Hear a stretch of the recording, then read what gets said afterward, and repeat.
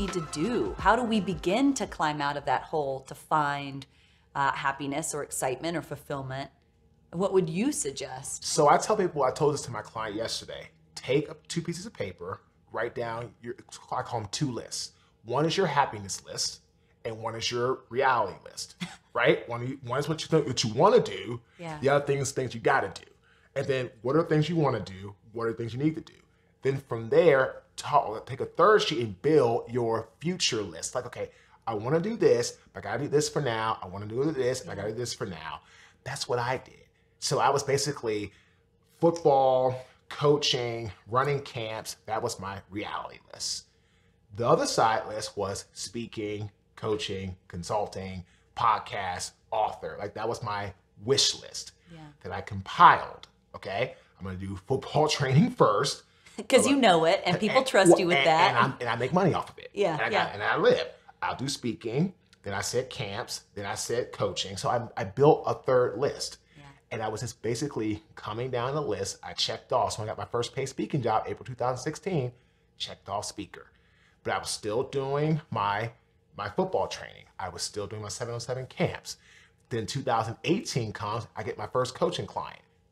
Yeah. I checked off that list. Off my combination list. I checked that off. Wow. So then, as I looked at my list in 2020, March, when I'm like, oh my God, the pandemic hits. Yeah. Everything on my list I'm doing. Speaking, coaching, consulting, author, podcast. You know, one podcast wouldn't yet, but all these things I'm doing. Okay. So over here, this is now, so my wish list has become my reality list. But that took you 4 years. Yeah.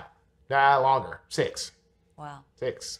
So now, boom, here I am. So my old reality list, coaching football, 707 camps, birthday clown at birthday parties for kids playing football.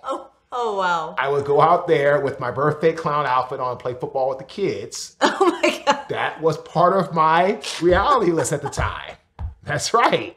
A big 6'6" guy out there with the clown outfit on playing football with the kids. How did you find an outfit that big? I'm just curious. Well, my wife had a thing for Amazon. So, you imagine you can find Santa outfits, you can find clown outfits, you can just, you can find all kinds of stuff. Yeah. So I had my little Bozo the Clown hair and went out there and did that. Oh my gosh. And I got paid $125 an hour to play birthday clown and with kids. So all of my reality lists, that's what I did then.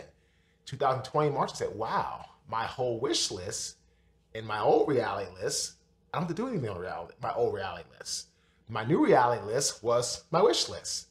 So I stopped coaching in March 2020. Wow. And I haven't coached since.